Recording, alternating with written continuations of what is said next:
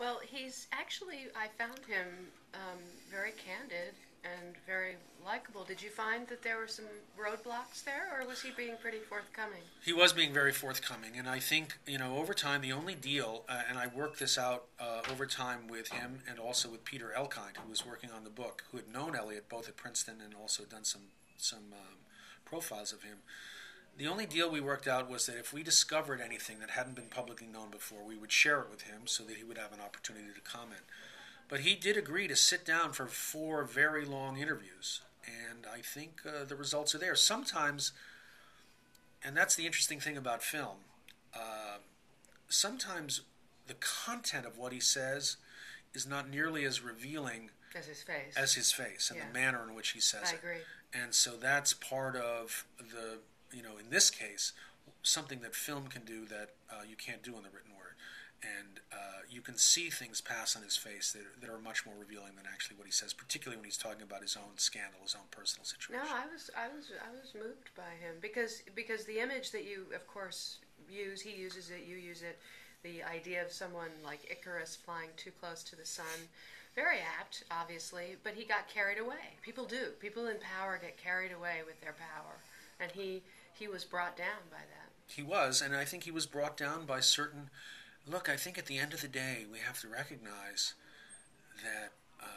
Somebody says, Karen Finley at the end said, we want our politicians to be like gods. We're living through them vicariously, and we're always disappointed when they don't live up to that godlike billing. All of us have a lot of weird personal foibles. All of us have desires that we can't control, and Elliot Spitzer is not immune to that.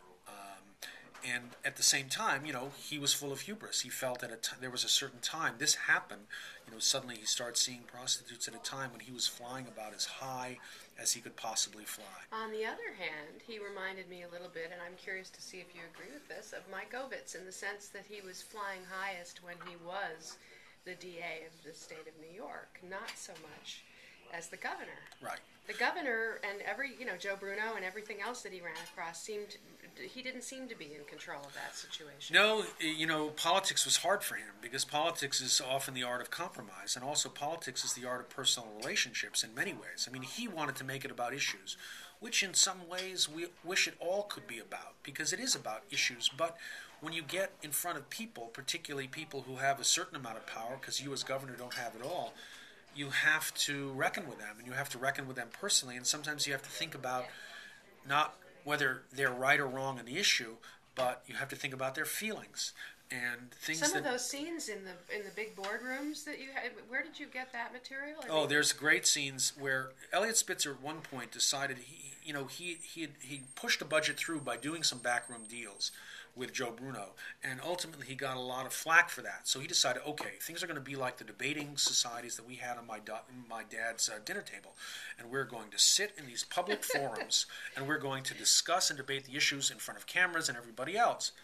Well, Joe Bruno, as I think I say in the movie, was the turd in Elliot's punch bowl.